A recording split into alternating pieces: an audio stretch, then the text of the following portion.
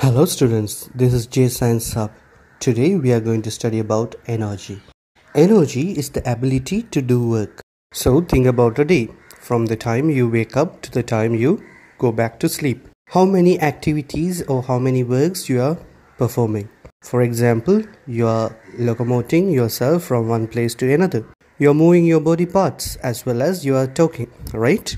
So all these activities need energy. These are all considered as physical activities. Not only physical activities but also the biochemical reactions which take place inside your body need energy.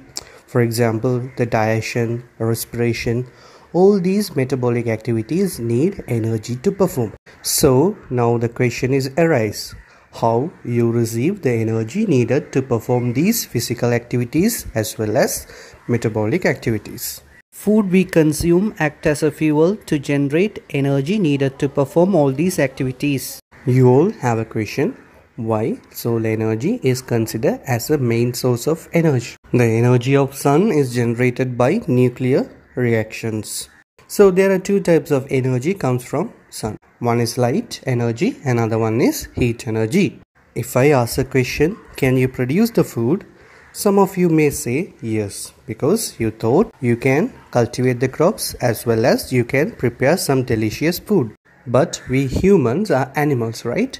So animals are heterotrophic. Heterotrophic means we can't produce our own food. We directly or indirectly based on producers for our food.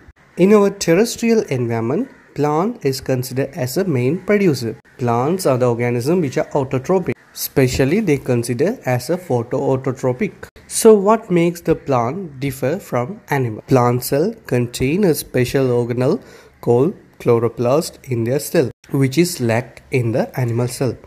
This chloroplast is responsible for food production. Inside the chloroplast, there are green color pigment called chlorophyll. Chlorophyll have a tendency to absorb the solar energy. Okay, so solar energy is absorbed by plant for the production of food.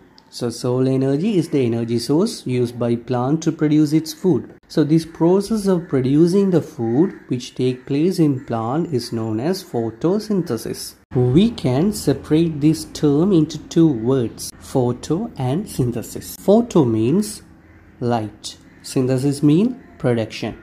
So the production of food which take place in the presence of light is known as photosynthesis. Raw material for the photosynthesis are carbon dioxide and water. Definitely chlorophyll will be present in plant. Other than this, solar energy is used as an energy source. So from this you can understand solar energy is essential for the existence of life on earth because it serves the food for all the organisms. So solar energy is considered as a primary source of energy. You may have a question, what are energy sources? Energy sources are the sources from which we obtain the energy. These sources help us to generate energy which is needed to perform our day-to-day activities. Right? There are many energy sources we are commonly used in our day-to-day activities. For example, sun, biomass, fossil fuel, wind, tidal energy, energy stored in water, geothermal energy, sea waves and nuclear energy are some of them. Okay, most of you have a confusion between biomass and fossil fuel. So let's compare the difference between biomass and fossil fuel. Biomass and fossil fuel both are originated from a same source, that are organic material. Organic substances are made up of mainly carbon. Other than that, hydrogen, oxygen, nitrogen and other elements can be present. In brief, we can consider plant and animal bodies, their body parts as well as their waste materials can be considered as organic materials. So these organic materials are the main source for the formation of biomass as well as fossil fuel. If they both originate from the same source, then what makes them different? Biomass can be a plant or animal material which can be used as fuel. These biomass we are immediately or instantly we are using the organic material as the energy source. For example, you find a big trunk of tree. So you cut it into pieces and you use it as a firewood.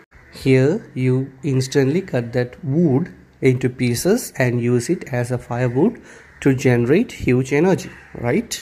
So this can be considered as a biomass. But when considering the fossil fuel, the organic materials are buried under earth for a long period of time. It can be millions of years under high pressure and temperature.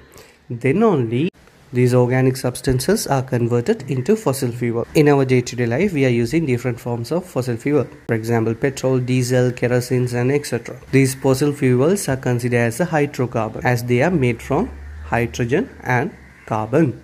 So what do you think about biomass as well as fossil fuel? Which energy is stored in them? Solar energy is the stored energy in fossil fuel as well as biomass. Hope you understand why we consider solar energy as the main source of energy and the difference between fossil fuel and biomass. The next video will explain you how we can generate the electricity from different sources of energy. Like the video, share it with your friends and subscribe to J Science Hub for more videos related to science.